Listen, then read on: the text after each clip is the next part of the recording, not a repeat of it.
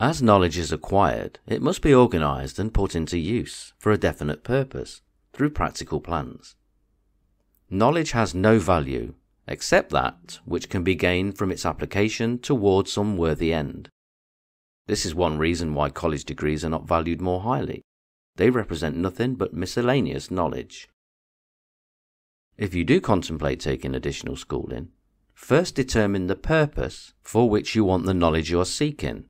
Then learn where this particular sort of knowledge can be obtained from reliable sources.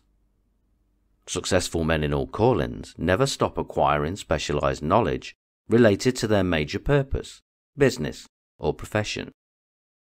Those who are not successful usually make the mistake of believing that the knowledge acquiring period ends when one finishes school. The truth is that schooling does but little more than to put one in the way of learning how to acquire practical knowledge.